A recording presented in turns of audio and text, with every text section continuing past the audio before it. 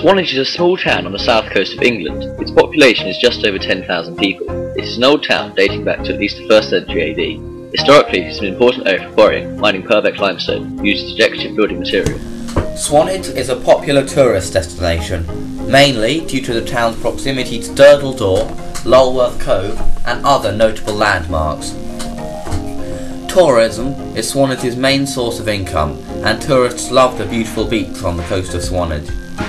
There are many hotels in the town, although a large number are shutting down every year due to the falling natural beauty of the area, which results in lower amounts of tourists. Many people still make a living through the beach, however, as small businesses hire out deck chairs, boats and pedalers.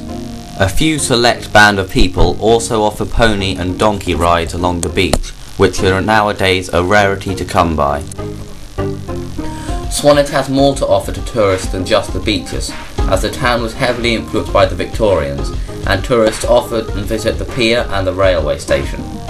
Swanage has only one industry other than tourism, and that is the brickworks on the edge of town. If the flow of tourism stops, Swanage will have very little to fall back on.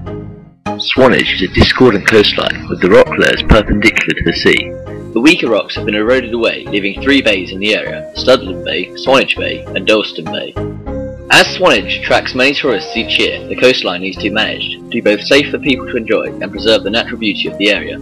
Currently, each bay is being managed differently. Studland Bay is protected from prevailing wind by old-high rocks. However, there has been a substantial loss of beach near the southern end, and this loss appears to be increasing and accelerating. Many approaches have been tried, including beach replenishment and plans for groins are drawn up. Marron grass has also been planted in the sand dunes behind the beach, and some fences put up to help stabilise the area. However, coastal erosion is still a serious threat, leaving some buildings at considerable risk, including car parking facilities, cafe and hotel. Swanage Beach currently has groins to help prevent the effect of longshore drift. These were first constructed in 1925 and some were replaced in 2005, at the same time as beach replenishment was being used. Behind Swanage Beach are many more buildings than behind Studland Bay, and so protecting the buildings while preserving the beauty and attraction of the area is extremely important. Dalston Bay has fewer buildings behind it and very little sand, therefore protecting it is not cost effective. It currently has some rock armour which we will leave as is. As we now know about the geology and industry and stuff like that, we can finally go to the actual saving bit of this interesting town. Well, we can do some hard engineering or some soft engineering, or do nothing at all.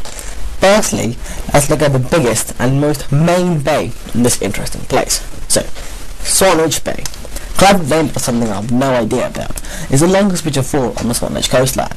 It clearly has groins in place so that the sand is not carried away. However, we believe this is not enough. We believe that this, oh yes, interesting town, must be protected, so we propose a seawall to defend this interesting town.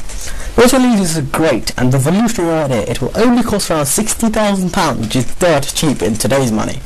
Also, there are already some groins in place which will keep the sand from drifting away, so this cleverly named beach can stay for a long time.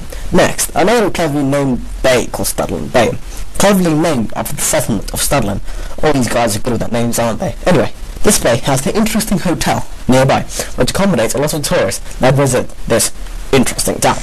Therefore, Swanage would like to put a seawall to protect this town. Also, would like to put groins in place which keeps the sand, which attracts the tourists to this interesting place. All in all, this costs around £7,000, which is dirt cheap in today's money. Finally, Dalston Bay, also cleverly named for its unusual resemblance to the nearby settlement. So clever, isn't it? Hey, there aren't many people, so there's no beach here to attract the tourists. Also, there's some rock armour here anyway, so we think that's not worth protecting. We might consider adding some more opera. Otherwise, we'll do nothing. So yeah, that's the coastal defences that we like to put in place in the interesting town of Swanage. Thank you.